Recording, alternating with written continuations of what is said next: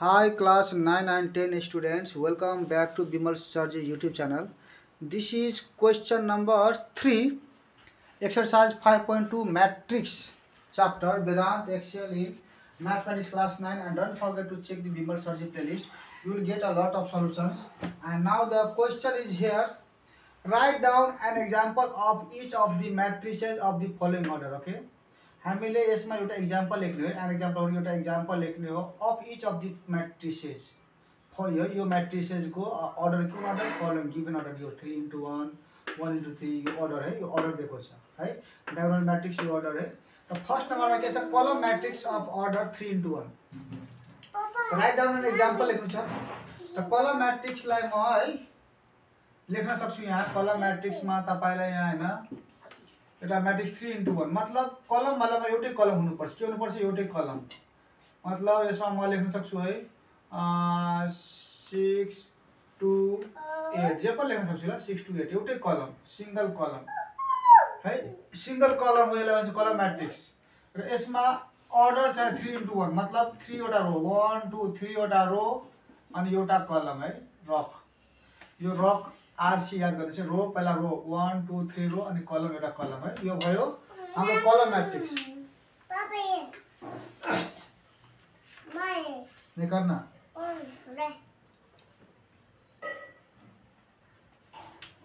ले लिख ना कर लिख बना न लिख ले मेटा ले र त्यसपछि रो म्याट्रिक्स है अब रो म्याट्रिक्स गर्नु छ ले तपाईले यो कलम म्याट्रिक्सलाई है जुनसुकै लेटरले तपाई हैन यसलाई लेख्न सक्नुहुन्छ जस्तै P Q A B L ए जस्तो हुन्छ तपाई सिम्पली लेख्न सक्नुहुन्छ सी हैन ए जस्तो लेखेर अब रो म्याट्रिक्समा 1 2 3 छ यसको मतलब तपाईको म्याट्रिक्स हैन यो म्याट्रिक्समा के हुनु पर्छ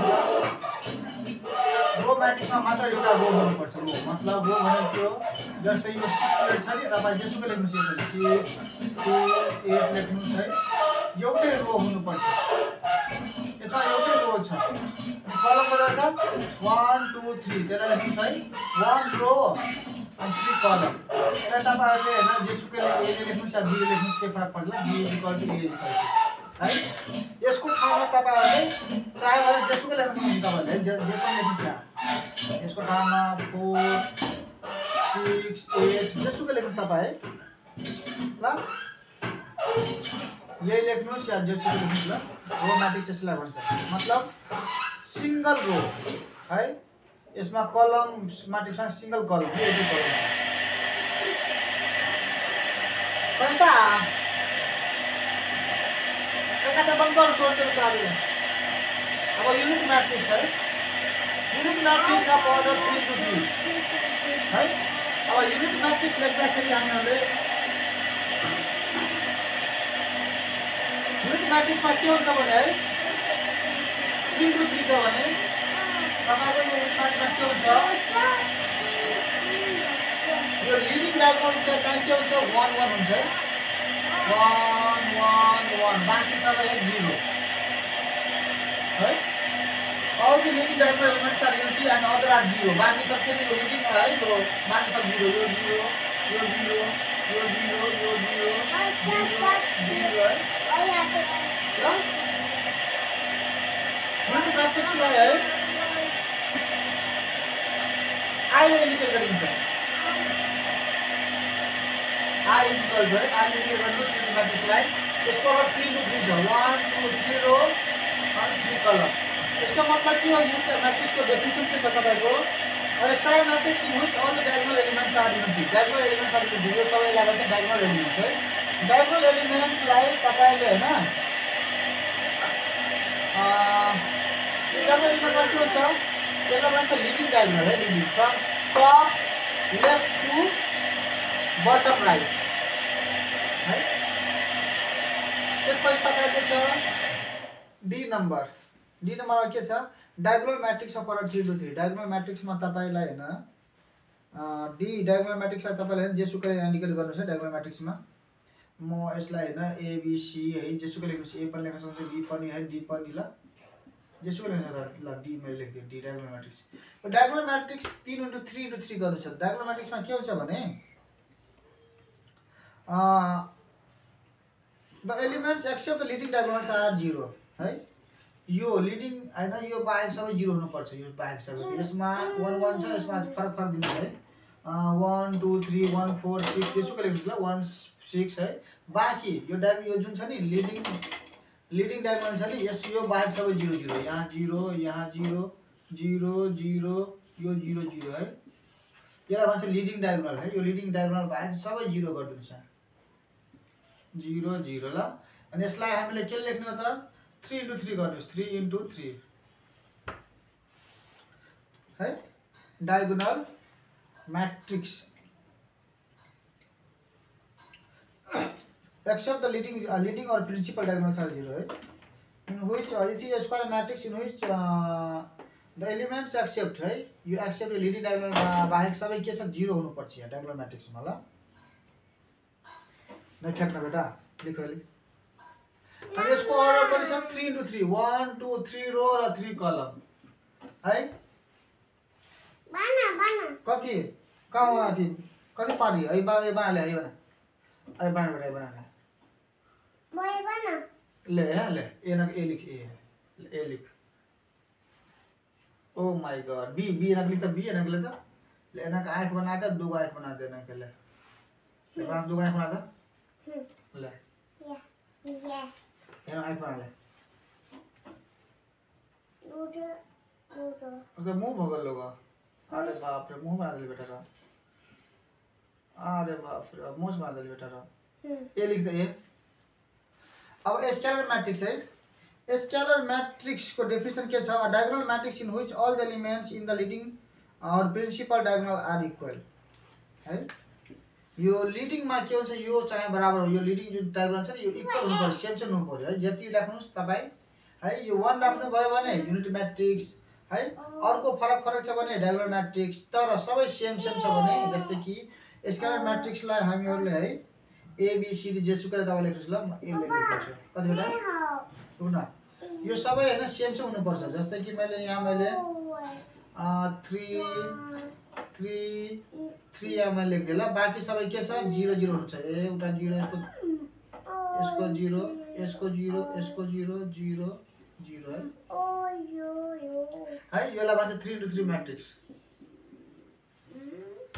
scalar matrix of order 3 into 3।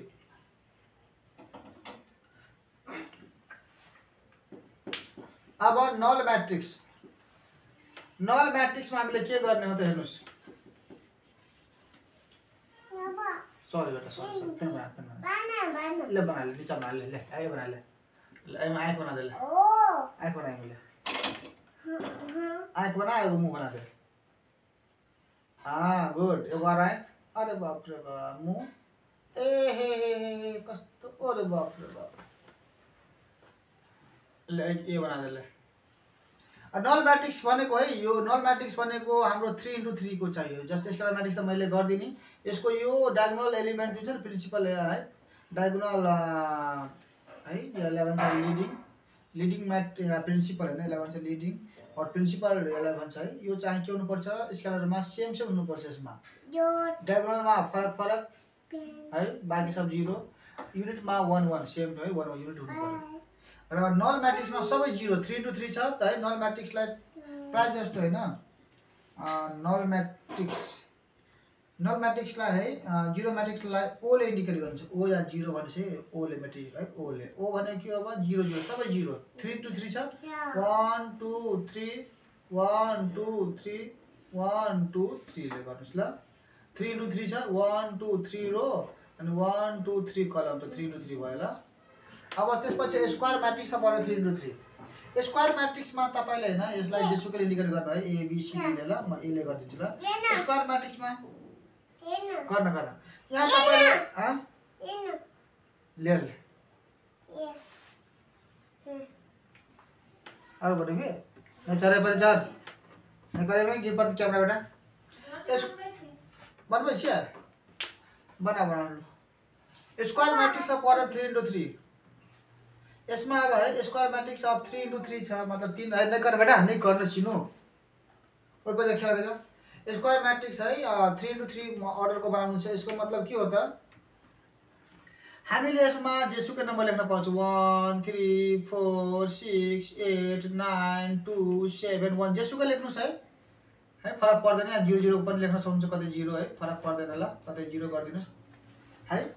सबै 0 गर्नुभयो भने यो चाहिँ के बन्छ त नल म्याट्रिक्स बन्छ। तर कुनै 0 छ र बाँकी चाहिँ फरक फरक छ भने यसलाई स्क्वायर म्याट्रिक्स भन्न मिल्छ। किन? सेम रो र सेम कलम छ, 3वटा रो र 3वटा कलम है। नहीं करना बेटा। ओ माय गॉड 3 into 3 है। नहीं करना, सुनो उतार ना, रुक ना, लिखा है तो डिस्टर्ब ला कर देखिए ना यो के छ स्क्वायर मैट्रिक्स छ ल। स्क्वायर मैट्रिक्स हाम्रो matrix whose number of row and are equal है, row and column are equal ल। नहीं करना, सुनो नहीं करना ल। यो हाम्रो सल्युसन हो है, जी नम्बरसम्म सल्युसन छ। यसमा त्यस्तो के गाह्रो नहीं गर्न, यसमा त्यस्तो के गाह्रो छैन है। यसमा के लेख्नु छ, राइट डाउन एन एक्जाम्पल, एउटा एक्जाम्पल लेखिदिनु है। यो ए बी यसलाई मात्र है युनिट मैट्रिक्समा आइले डिग्रेड गरिन्छ। यसलाई जेसुकै लेख्नुस् ए बी सी डी जुनसुकै लेख्नुस् लेटर है, स्केलरमा जेसुकै लेख्नुस्, नलमा लामा ओ लेख्नु पर्छ है ल। यसमा दुईटा कुरा ध्यान दिनु छ यो है, म यसलाई गरिदिन्छु ल। यो स्टार मतलब यसमा आइले युनिटलाई आइले र नललाई है ओ ले गर्नुस्, बाँकी सबै जुनसुकै लेटरले इन्डिकेट गरिदिनुस् है ल। रिपिट गरेर सुन्नु होला, सबै कुरा बुझ्नुहुन्छ। अनि यो मेरो छोराले धेरै डिस्टर्ब गर्छ है ल। फेरि अर्को भिडियोमा भेट हुनेछ ल। C you in the next videos. Radhe Radhe. कहिदे बेटा जय श्री कृष्ण। जय श्री कृष्ण। श्री कृष्ण। बाय बाय ले, बाय बाय कह मतलब पूछू चले आया एक खा ले, एक खा ले जो आया कह काम का थी तब तो करेंगे। Bye bye. शीनो शीनो या पापा, शीनो शीनो या पापा, ईटिंग शुगर नो पापा, टेलिंग लाई no papa, open your mouth और टोरी कहेगा। जोनी जोनी या पापा, ईटिंग शुगर नो पापा, टेलिंग लाई no papa, open your mouth हा हा हा।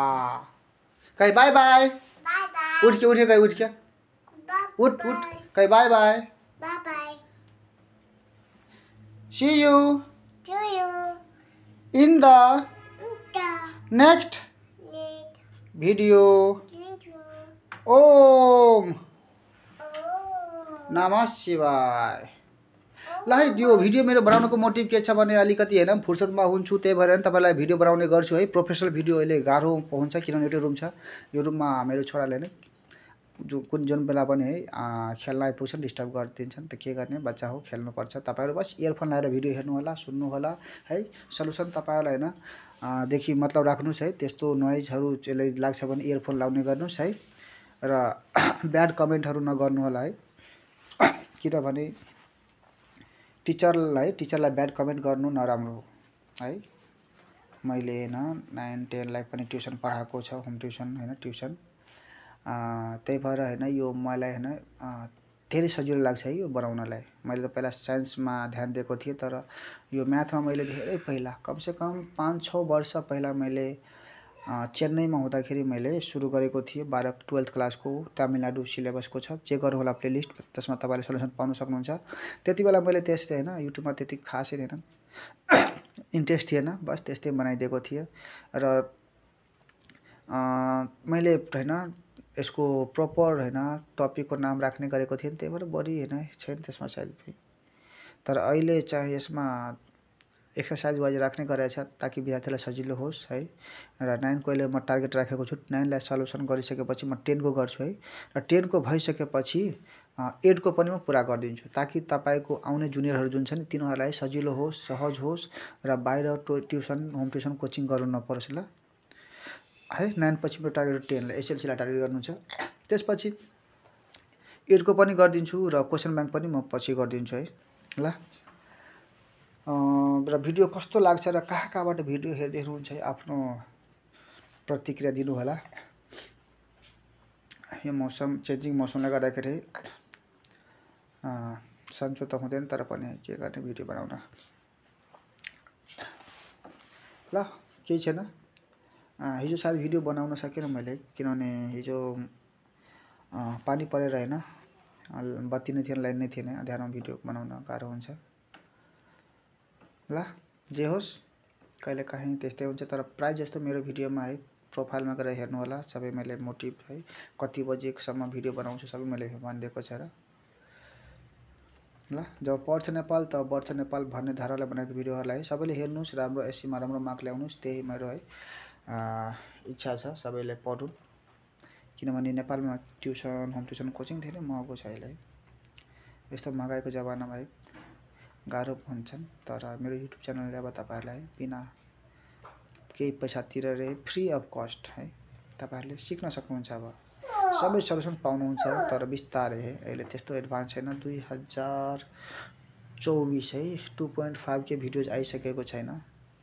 अब अझै पनि धेरै बाँकी छ। प्लेलिस्टहरू म पुरा गर्दैछु। ल एक एक गरी सबै प्लेलिस्ट पुरा गर्छु म। आउने तपाईँको जुनियर जो नानी हुन्छ तिनीहरूलाई सायद है त्यति वेट गर्नु पर्दैन जति तपाईँले गर्नुभएको छ, किनभने मैले लेट सुरुवात गरेको छ है। र स्कुल होम ट्युसन गर्ने हुँदाखेरि टाइम बढी हुँदैन, तर पनि कोसिस गरेर 2-3वटा video बनाइहाल्छु। Okay, C you in the next video. Jay Shri Krishna.